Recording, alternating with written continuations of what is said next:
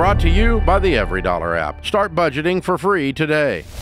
My mom is kind of giving up on her career field and is depending on me to fund essentially everything for her. Now, a little bit of background. I don't have any brothers and sisters, and my parents divorced early on. How old is your mother? She's 52. And She's so you're 52, supposed to support this 52-year-old woman for the rest of her life who doesn't want to work much. Well, the thing that's happened is essentially she worked at a university. She went to school, got her PhD, and was really trying to break into the medical field with her doctorate, and she just wasn't able to get a job. And so now, it's going on about a year and a half now where she essentially hasn't had a job and was using all of her, money that she had saved. Pretty irresponsible for somebody smart enough to get a PhD. What's her degree in? Something medical research. She was working. She actually was doing some sort of job at the CDC during COVID. That was, an assignment for, I think, 6 months or something like that. But before that, she was working with infectious disease in. Well, here's the deal. At university. Does she have her name on your checking account? No. Okay. She can only get money if you give it to her. That is correct. And so she can't take it from you. She can't steal it from you. She can just ask you for it. Wait a minute. Let's stop a second, okay? Let's pretend that this wasn't your mom for a second. And you're talking to your best friend's mom, who's 52. Is it good for her to do nothing and drain her kid? Let's talk about her. Is it good for her? Yeah. It's not a rhetorical question. I'm asking you. Is it good for her? Of course not. Okay. Then if you assist her in doing something that's not good for her, you are not doing good, sir.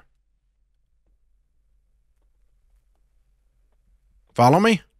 Yeah. You're giving a drunk a drink. I'm with you. You're giving a drunk a drink.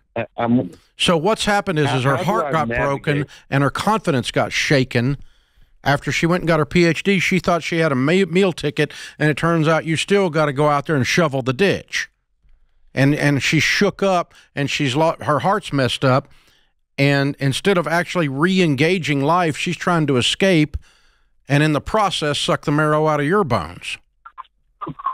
The only way forward, good man, is to sit down and have an across-the-table conversation with your mom. Yeah. It's good for her to re-engage life, honey. I love you. And you got knocked down hard, and I'm so sorry. And I'll walk with you. I'll be your biggest cheerleader. I'll pick you up. I'll dust you off. But I'm not going to support you while you do nothing because it's not good for you. You're way too smart to waste your life away sitting and watching Oprah reruns. Right? Yeah, that's right. And I promise you there's a job at a university for her. And if she tries to be a travel agent for guilt trips, don't let her. Yeah. Mom, I am not an ungrateful son. That's why I'm sitting here. But I'm so grateful and I love you so much that I will not participate in your destruction. I will not participate in you turning a wonderful life into a pile of poop. I'm not going to participate in that. I love you too much to do that. I'm going to walk with you. I'm going to hold you accountable. I'm going to dust you off. I'm going to cheer you on. I'll call you back. I'll coach you. I'll buy you books.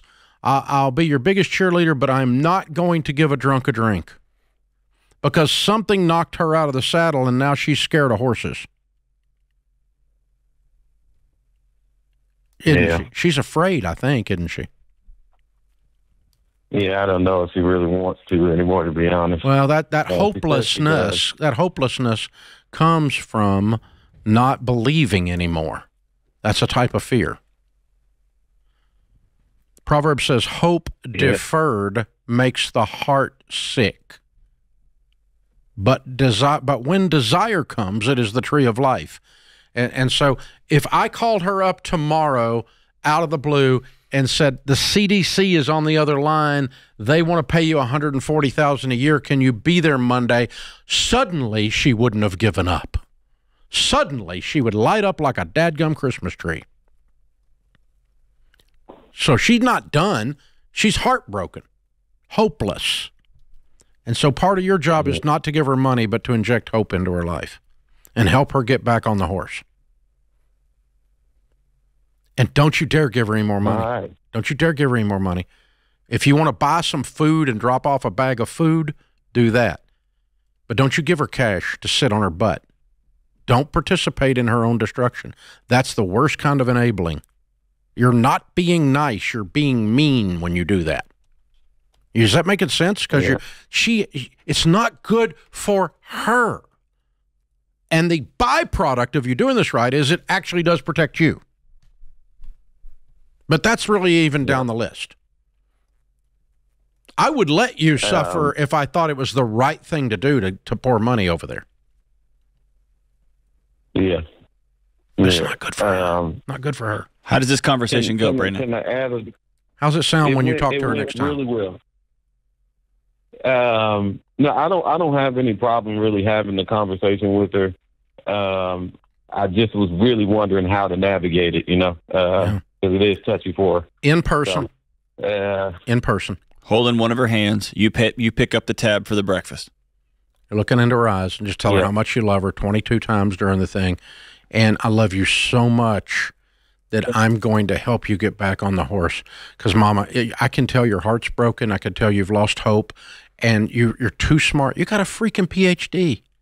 You're too smart to waste your life away. And I'm not going to stand by as someone who loves you and allow you to do that. I'm going to be cheering you on. I'm going to be kicking your butt. Huh? Yeah, go for it. What's up? Could I ask you one quick thing? So currently she's moved out of her house into what I have a rental property. It's the only debt that I have left.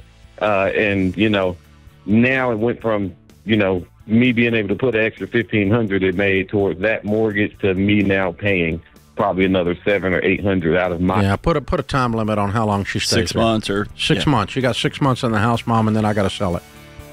You need to put a deadline on it. Yeah. Because otherwise this goes on for 15 years. That was a bad move, by the way.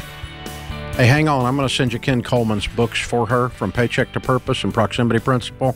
Maybe they'll help her get started. Create your free every dollar budget today, the simplest way to budget for your life.